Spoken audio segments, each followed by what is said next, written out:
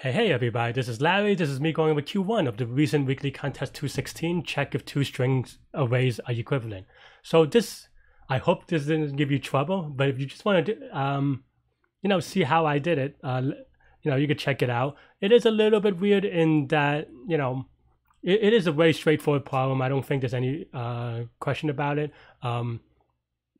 In certain language, in theory, maybe you want string buffers instead of string concatenation, but in this case, it doesn't really matter. All you have to do is just concatenate the strings on the left and the right, or the word 1 and word 2, and then see if they're the same.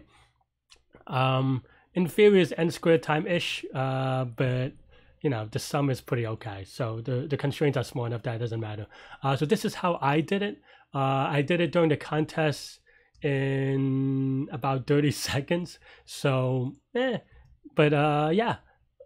You can also just write it out with for loops. I think it's okay, and then just compare them at the end. Hope you enjoyed this video. It's very short. I don't know why you're here, to be honest, now, other than the support, which I appreciate. But you can watch me solve it live during the contest now, since it's only 30 seconds long. What?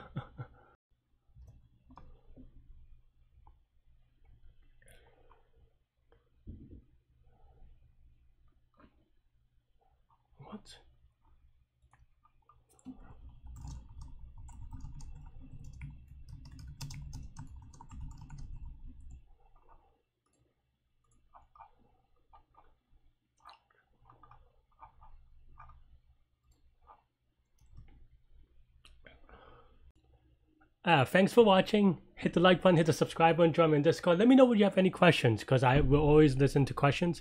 It allows me to explain future prompts as well when I realize what people are asking and thinking about. Anyway, I will see y'all next week, next contest, next problem, wherever you are. Bye bye.